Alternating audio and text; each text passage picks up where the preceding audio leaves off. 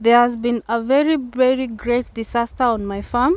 It has been raining for approximately 4 months. Kutoka September. Since September it has been raining heavily, and the farm has really been affected negatively, especially the strawberries. Currently we are not harvesting like we were expecting. So today I wanted us to focus on strawberry diseases, fungal infections specifically, because that is something that can demotivate a farmer, both young and experienced farmers, from engaging in strawberry cultivation.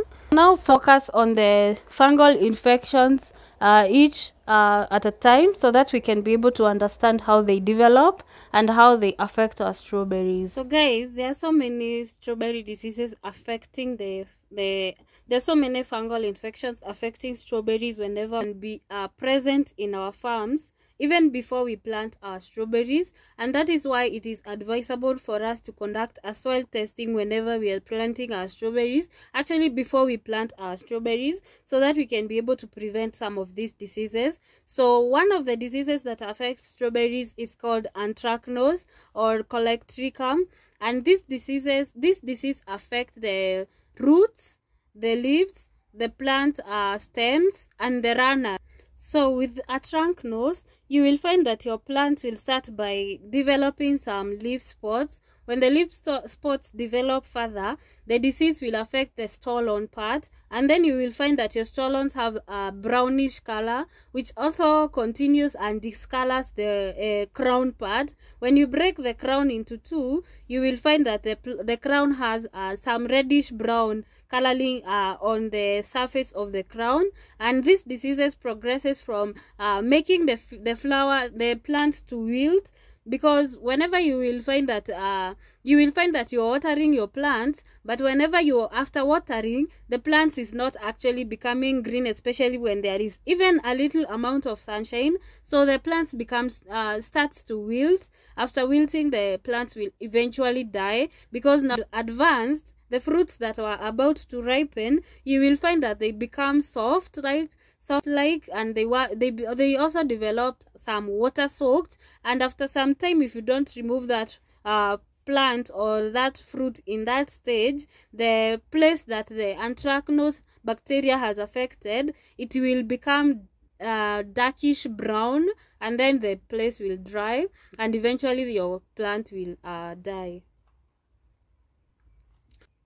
Anthracnose is a very negative, can affect your farm negatively, because if you do not dispose these affected plants properly, you're going to find that even if you renew your crops, the disease will also affect the plants at some stage, because anthracnose lives in the soil for approximately 9 months. So you can imagine a whole year you're finding your crops are affected by the anthracnose fungal infection. You remove the affected plants and then you dispose them just there. You say, this is manure, let me just leave it here so that it can decompose and then help with crop nutrients in the next season. So you will find that you're not killing the disease, and after a few months you will find that the plants are affected again. So the best way to avoid fungal infection, it is to ensure that you dispose your affected crops whenever you remove them. Dig a deep hole whereby the plant is going to stay in the ground for approximately more than 9 months, so that you can ensure you are removing the crops or the infection from your farm completely. So the other infection that affects strawberries are called the gray mold or botrytis. It affects mostly the fruits itself. So you will find that whenever you are about to harvest your strawberries, the gray mold will have a whitish thing on the top of the strawberries, and the strawberries will become overly soft, good for harvesting. So the moment that you find that your strawberry fruits have a whitish color on top of them, and so you will find your plants looking like this. And you will also find the plants have a whitish grayish color, which will affect a part of your strawberries. And if you do not remove the strawberries, they will develop further into this. If you remove the materials that have been affected, you also ensure that your trees are planted at a distance, a higher level from the soil, because whenever water comes into contact with the strawberries and then they mix with the soil, this is when these fungal infections get a proper area to, you know, propagate and to develop, to grow. So you have to ensure that your strawberries are planted at a higher level, and you have to use materials like the mulching grass, mulching paper, and also you plant them. Whenever you're planting in your containers, ensure that the fruits are hanging outside the soil so that you do not encourage growth by letting the plants come into contact with soil and water. So besides the anthracnose, the botrytis, and also besides anthracnose and botrytis, you can also find leaf spots in your strawberries. Majority of these leaf spots, you can find that they are affected by spider mites, but also the fungal infections can also cause the leaf spots to develop, and you will find that your strawberries will start developing with some spots, some reddish brownish spots which have some grayish color at the center, and then the leaves will start to develop. The disease will develop further into a brownish color, making the leaf to dry eventually. So guys, you have to be very careful whenever you are spraying or you are irrigating your crops, your strawberries. The best way to irrigate your strawberries is through the drip irrigation system. That is where you can be able to control the amount of water getting into the plant by ensuring the water is watered at the base or at the root system.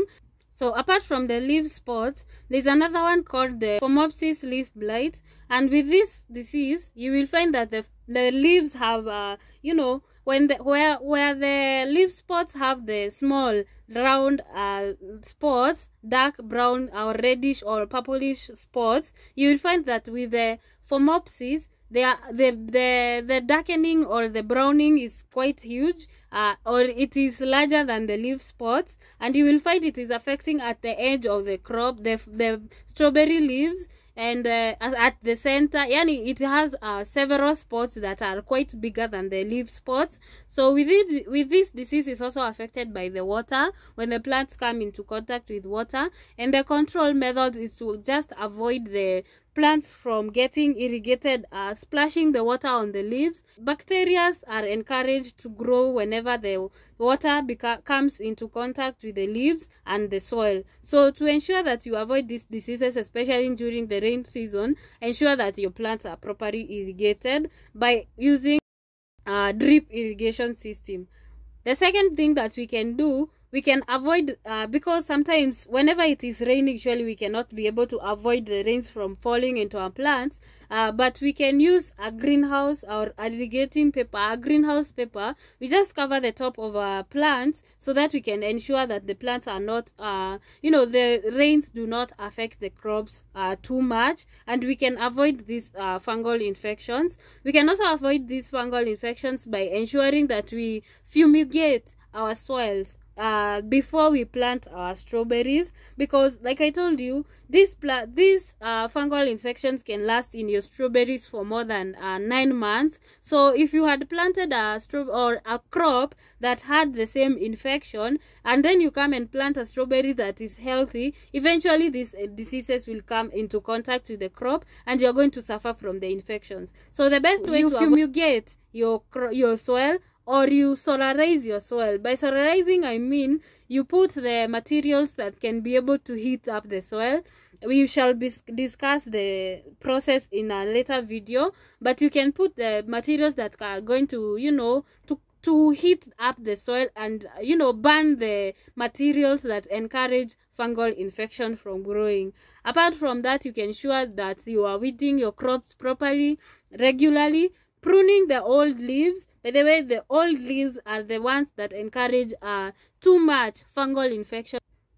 So when your strawberries are young, you will find that these infections are not affecting your strawberries. And because strawberries are like kales, they keep growing new leaves every month you will find there are new leaves. Ensure that you prune your strawberries so that you can remove the old leaves that are highly affected by the diseases, so that you can avoid the infection from affecting your crops. And with that, you will have overcome the disease and the infection. So that is what is affecting my strawberries currently. We are not actually harvesting because of this. Our production has decreased so much, and it is really discouraging, but that should not be the case. That should, you know, prevent us from growing strawberries. We can overcome this by applying fungicides. Currently I do not have fungicides that I can recommend, because most of the ones in the market are chemically made fungicides, and I am doing organic strawberry farming, so I have not really come across a good fungicide. So anybody who knows of a good fungicide can actually recommend one to me. However, I have a solution that I am making and I am trying on my farm, and I will be sharing with you guys whenever if the solution will be working in controlling the fungicides. So guys, in our next video we shall be talking about the pests, because if we combine it with this video, it is going to be too long. So we are going to talk about pests in the next video.